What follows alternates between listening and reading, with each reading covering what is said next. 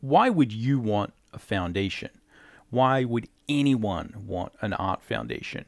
Why would someone want to spend hours and hours and hours and endless sessions studying perspective and rendering in depth when all you want to do is draw some cool, interesting things? Well, the foundation is where we study the fundamentals of art. It's how you could conceive the craft of art being personified into a set of tools and ideas that we can create as a foundation for our future artistic endeavors and success. I think there's a number of reasons why a foundation is critical for artists who are wanting to work today and create amazing things. I think that it gives us ability to begin with. It gives us a good foundation to create the things that we want to create. It also gives us flexibility, and I think it also gives us a common language which can be very, very useful. In this video, I want to unpack these ideas a little bit more and give you an idea for why you should want to build a strong art foundation for your career. Let's get started. Just quickly, my name's Tim Mcburnie. I've been a professional working artist for 20 years, and I've been a drawing teacher as a hobby for quite some time. And I teach a lot of students foundational concepts. One of the primary things I do is teach foundation. I teach perspective and rendering and all that kind of hardcore boot camp stuff. So I see a lot of the way that people interact with this idea and come in sort of not quite sure what this is. Now, it's important to mention I'm not just talking about understanding 1 point, 2 point, 3 point perspective and sort of shading and a bit of anatomy.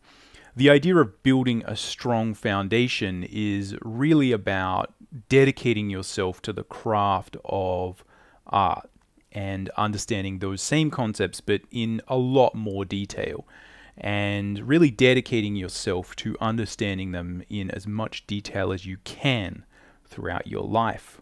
Obviously, the number one thing that building a strong foundation, understanding the fundamentals, is going to get you is ability, drawing ability. And I think this can affect you in a number of ways, but I think for a lot of us, it's just about coming up with an idea and then being able to actually make that idea real, like turn that idea into a real thing. That's what I've always been interested in doing. I just grew up reading fantasy books and looking at the cover of fantasy books, and I just kind of have all these ideas in my head and I want to draw them, and I've always wanted to do that. And the foundation is really what allowed me to do that better and do it in a way that, really fits the vision that I have. Now, not every artist wants to draw things in a really sort of three-dimensional way where you 100% need a strong foundation. There's lots of different ways to go about this. And again, I'll have a separate video that talks about the benefits of not having a foundation, of sort of going your own way. But I think for me, and I think for a lot of people, if you're similar, you have ideas which are, more based in the three-dimensional world. You want to create scenes and stories and images that you might have seen in things like comics or animation, illustrations, and you just want to do the same thing. The foundation is really what gives you the ability to do that in an effective way. That really is at its core what you're going to get. But in addition to that, you also gain the ability to create things that other people are asking you to create. And I think this is where the foundation can be very beneficial, obviously, because the foundation is really what allows you to excel in the professional working artist environment. Now, again, here I don't mean quite so much being an auteur artist or someone who is creating, very personal work and trying to build a following. What I mean here is working in the entertainment industry, working as a professional illustrator, and really being just, a professional working artist who can take on a large array of projects. But even if you are working in a very personal style, when someone comes to you and says, hey, I have a job for you, I need you to do this, I feel like the foundation is the thing that allows you to say, cool, no problem, as opposed to saying, okay, yeah, and internally you're kind of like sweating and going through existential dread, and you're just terrified because you have no idea how to actually do that. And again, I've been in both situations, and I can tell you having the foundation is the much more fun, enjoyable way to experience that.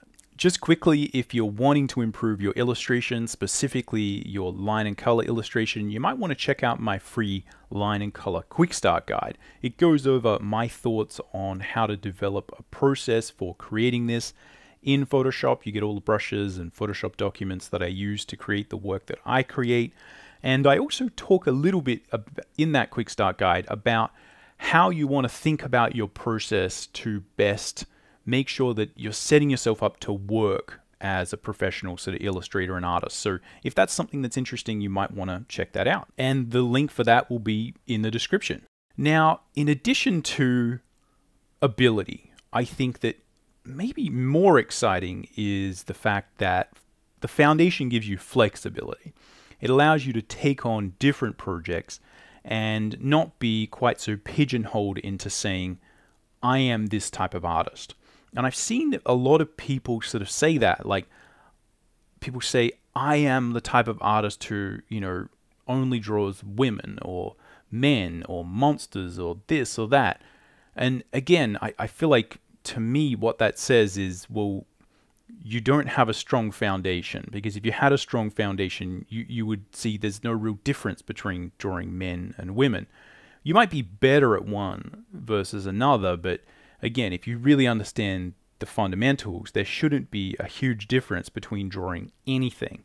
And you can have preferences and you can have strengths, but the flexibility that the foundation gives you is just the knowledge that you can take on a project and you'll be able to do a pretty good job of it. And I think this is really useful if you're interested in different projects, or if you just want that flexibility in your career, because that means that you've got more options.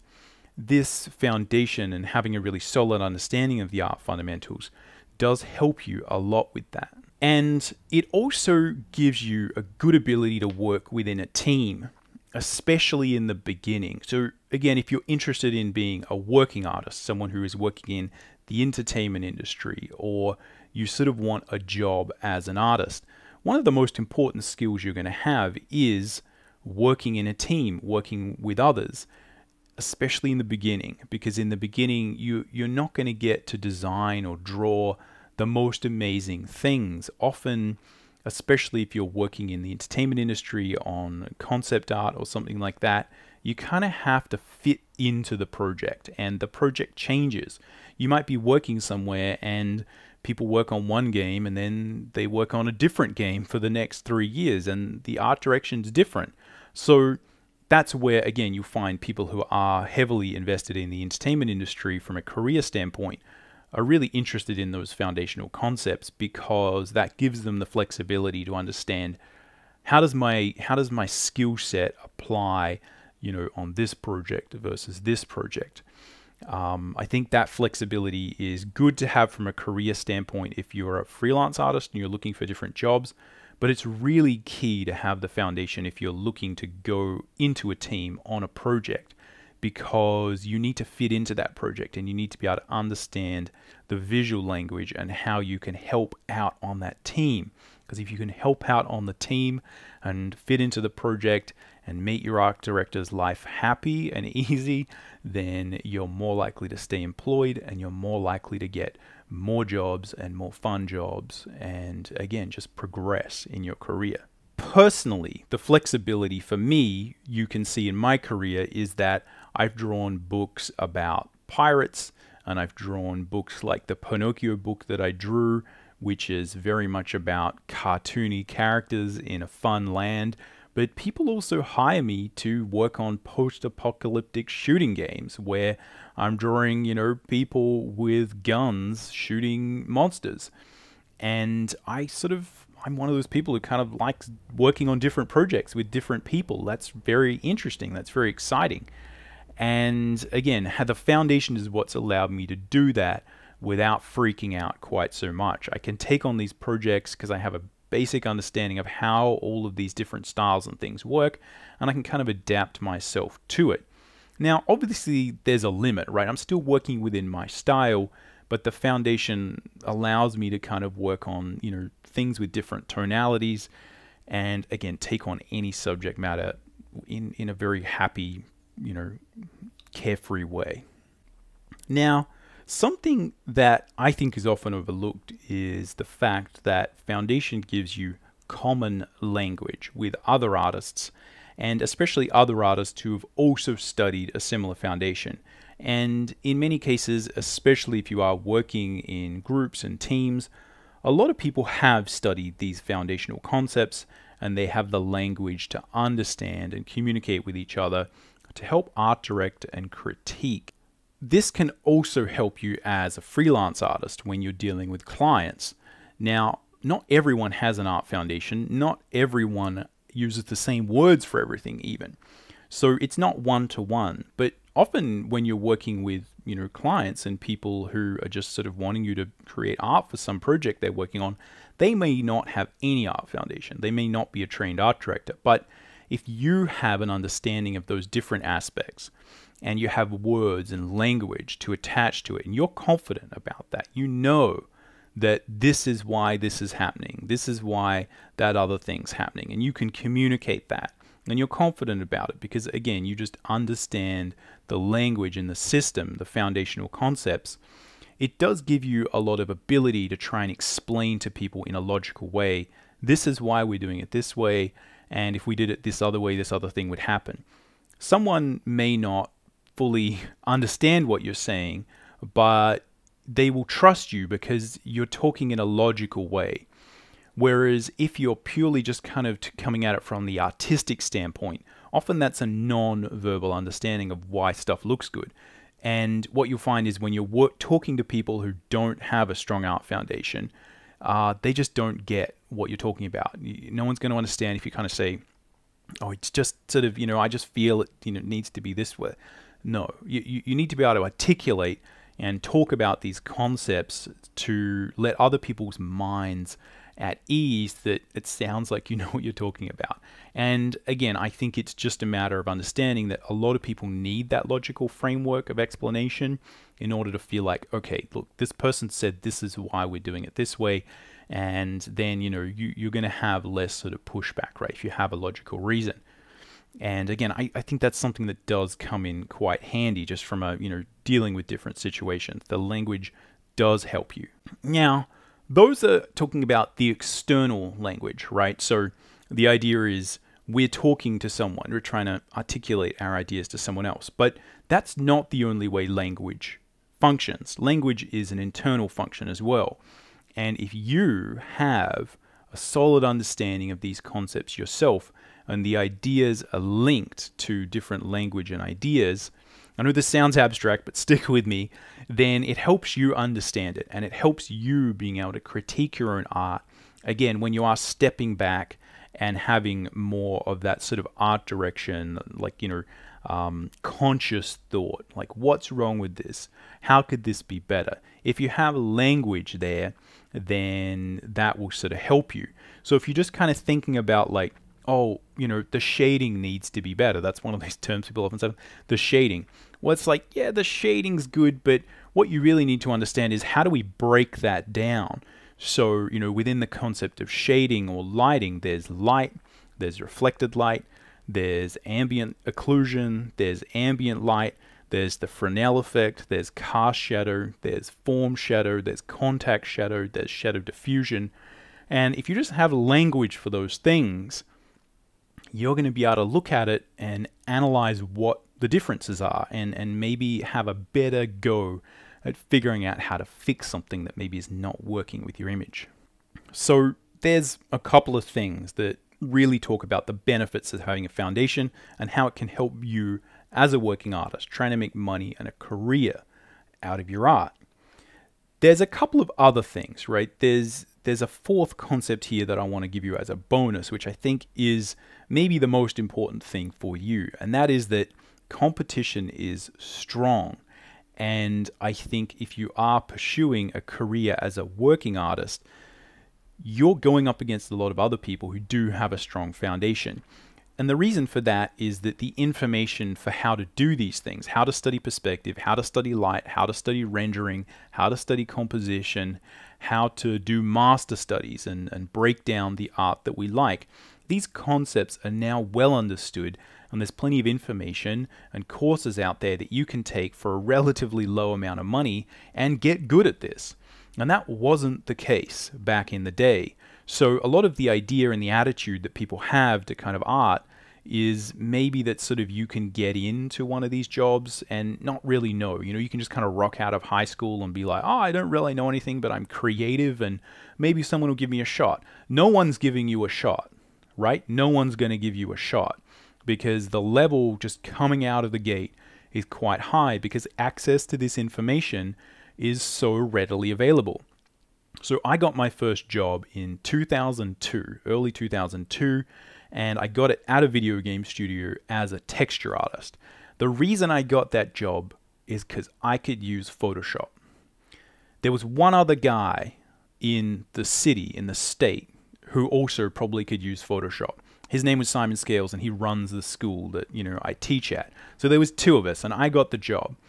And the reason I got the job was not because I was the best artist. It's just because there was no one else. No one else was doing this because it was so hard to learn Photoshop, to learn digital art, and also just to learn these foundational concepts because there weren't any good books. They'd all gone out of print. There was nothing. It was scorched earth. And, you know, I was there. They were giving me a shot. I just don't think that happens anymore. I think the level is so high, and you know, I just think it's really important to understand that if you are pursuing that, you do need to really hit these concepts pretty hard and have a good foundation to begin with. And I think that can be very tricky because, you know, people look at influencers these days. You know, I know a lot of young kids are sitting there looking at influencers on Instagram or TikTok and saying like, oh, you know, I'm going to graduate from high school and, you know, be an artist like this. Those people who are influencers on Instagram are not getting work as artists because their art is not good enough. They're getting good at doing the influencer stuff and making it look all fancy, but, you know, again, they're not going to have the flexibility. I can see the work. You know, a large portion of the students that I get who are just coming out of a relatively small state in Australia, who are coming in first year out of high school, have better art than most of the influencers that you see. And by the time that they, you know, the top 10, 15% come out and graduate, after doing 3 or 4 years, they're all better than 99% of, you know, art influencers or people who are on there, you know, beating the drum and being like, you know, hey, you know, look, I'm doing art. What you want to look for when you're trying to look at, you know, artists who are working is what work have they done? Are they actually working in the industry? What jobs have they done? And look at that. If you're going to sort of look at the approaches they take or the level that they've got. Again, it's very easy to look at people who seem like, oh, they're successful and they're doing it. It's like, are they actually getting work? Are they actually employed? How long have they been doing this for? So it's very tricky these days to see, you know, what the level is. And that's where it's really important for you if you're sort of thinking, oh, do I need to do this? Like, yes, you do. And you need to really be clear about how good you're going to need to be if you do want to get a job at a big studio like Riot or Blizzard or something like that. The level is pretty high right out of the gate. And again, that's exciting because you have access to the same information to a certain degree as a lot of people who in past times, you know, had to spend hundreds of thousands of dollars to go to these big art colleges and learn the same thing. And again, that's exciting, but you do need to put in the work and you do need to study foundation. Okay, so you might be thinking, that sounds good. How do I get an art foundation? How do I study these concepts? Well, there's quite a few good options out there already. There's quite a few good things on YouTube that do go over it. In the description, I'll link to some of those, but also on this channel, I plan to make a lot of content just going over the basic drawing principles and how to apply them and how to make them as fun as possible. So hit the subscribe button, etc. I don't normally say that, but again, if you do want to do that, follow this channel. I'm going to put out a lot of videos over the next few years talking about how to get better at drawing. Now, that's obviously one side of the story, and I do think there's a lot of benefit in doubling down on personality and style and really figuring these things out yourself and not getting too technical with it. I know a lot of really, really great artists who don't go down this road, and I think there's a lot of benefits to that. If you want to, check out what I think about that, check out this video, which goes over that in more detail in a similar way to this video. Other than that, catch you around. Happy drawing.